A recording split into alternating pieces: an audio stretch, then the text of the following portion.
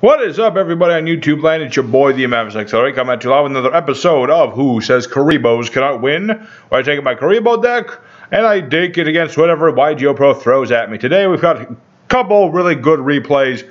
We got ourselves Kuri Synchro versus Generaid Evil Eye, as well as Kuri Fusion versus Psyframes. So it's going to be an interesting episode, and as always, if you like this series, hit the like button to keep it on going. So I'm just going to go ahead and go through this video and commentate on the duel. Generaid start with their field spell and a designator. Pretty good start right there. Along with the Generaid battle. So he's all set, and he's got himself a sword.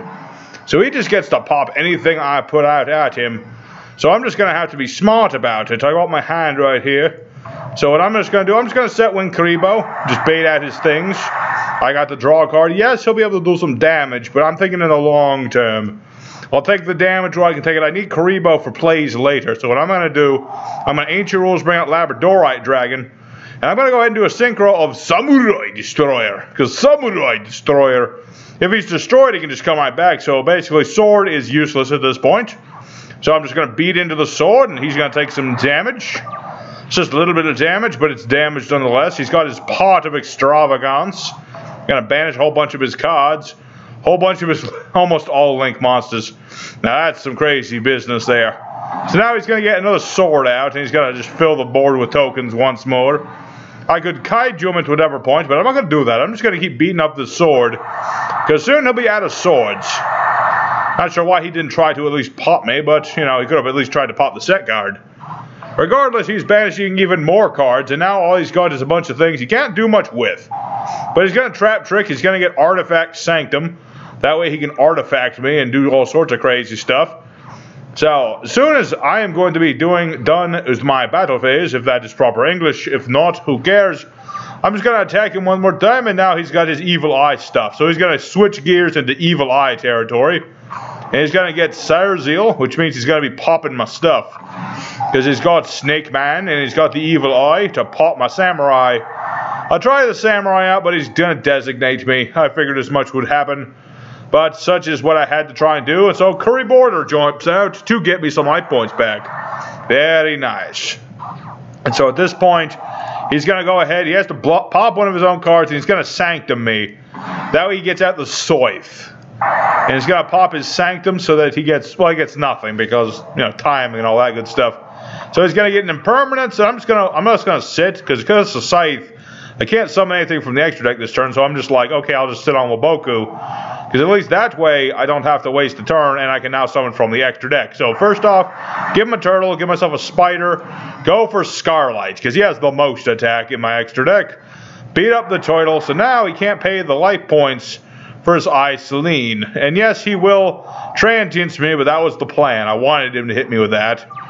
So now it's all up to him. He's got a board, he's got Generaids back, and he's going to go ahead and bring out this thing. Gorgon, the Queen. I tried to negate it. Unfortunately, he had another call by the grave, so I wasn't able to. So he's going to just start negating his things, or negating my things. But he misplays, because now he loses life points from his own Evil Eye. So that's one way to destroy yourself, my dude. So, yeah, there is a pretty clear bench of, you know, overreaching with the Evil Eye. It was a good plan. He just didn't have the life points to do that plan. So, that's the first replay. Good on you, Mr. Mike. I liked our revenge duel where he destroyed me, but that's neither here nor there. Let's go for the other duel we got today. Alrighty, second opponent. We got our Kuribohs, our Relink Kuribohs, etc., etc. We're against Psyframes, one of the most annoying decks of them all. So my opponent's immediately going to reveal his hand that he is playing Psyframes with this overload. So I'm like, I know how to handle that. I just set a monster. That way he can't do nothing. Granted, this hand isn't the greatest anyway. But regardless, he's just going to set an Awakening so he can bring out Lambda. And I'm just going to beat into him with Kuriboh. Or at least that's what I think I'm going to do. He's going to go ahead and Psyframe Circuit. I'm like, I'm going to Relink Fusion now, and I'm going to Fusion Summon now, thank you. So I'm going to go ahead and make my Millenniumized Restrict. This is the thing that's going to stop everything he's got. So I'm going to go ahead and use Fusion to steal Lambda, so now that he can't use another Lambda. And so basically, Millenniumizer Strict is basically just the anti-Psyframe, because he's going to keep doing that. I'm going to keep equipping his beta, so now he can't use beta's effect. And he's pretty much dead at this point, because none of his effects will work.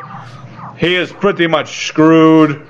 This only works on spells. He can't use beta anymore. I can just keep hitting him for 2400 damage. That's just how it is. Restrict, pretty dang good. And I'm just going to be like, I'm going to use my Illusionist, steal your other monster. No link climbing for you today, sir. So now I'm going to go ahead and battle with Manju, so I can get rid of that to do some damage. And again, you can't use beta. So that's, I don't know what you kept doing that then for, man. And this is the point where he immediately surrenders, because he had nothing. He had pretty much nothing. He couldn't do anything. So, Millenniumizer Strict worked fine. I didn't get to do as much Kuriboh stuff as I wanted with this one, but I had a Kuriboh in there, so technically it counts.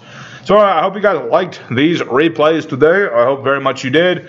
Smash like if you did, as like I said, keep the channel, the series going. And also, let me know what you thought of these replays in the comments, of course. I always like the commentary from the Peanut Gallery. Not that I think of you as a Peanut Gallery or anything. Anyway, thank you guys for watching very much.